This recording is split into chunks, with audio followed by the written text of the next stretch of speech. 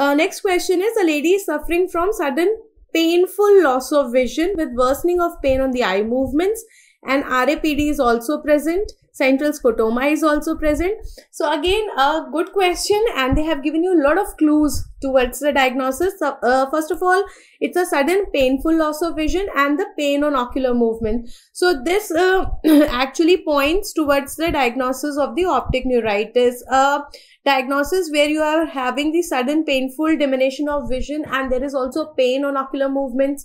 Then they are saying that there is a RAPD, that is relative afferent pupillary defect, and afferent nerve is the optic nerve. So that also points towards the optic neuritis, and one of the earliest manifestation of the optic nerve disease is RAPD, right? Then you can confirm it from the perimetry finding, because in cases of optic neuritis, you get either the central scotoma or we get the centrocecal scotoma. Either we get the central scotoma or we will get centrocecal scotoma. What do you mean by cecal here? Cecal means which is involving the blind spot.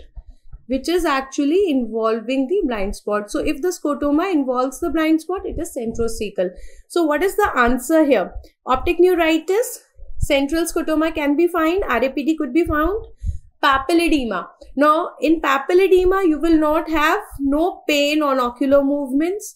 Then you will have the enlargement of the blind spot. What is the perimetry finding? There will be enlargement of the blind spot. There will be obscuration of the nasal margins. There will be obscuration of venous pulsations. There could be champagne cock appearance. So, it's very, very different from that of the optic neuritis. Retinoblastoma. Now, a person who is having retinoblastoma, first of all, the age should be less than 3 years, most common age of diagnosis of retinoblastoma.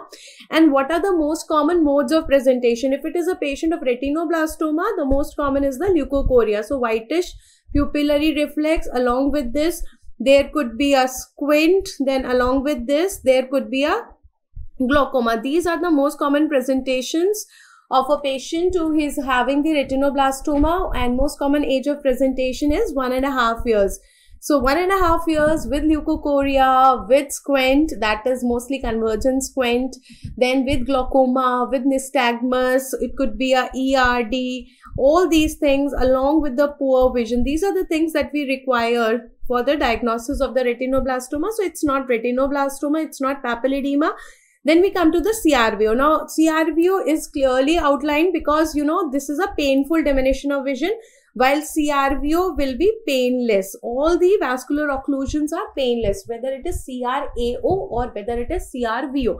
So, again, a direct question from our classroom notes of the optic neuritis. We have unilateral, sudden, profound, total loss of vision, and there is painful, deep orbital pain, and this pain is aggravated by the ocular movements, right?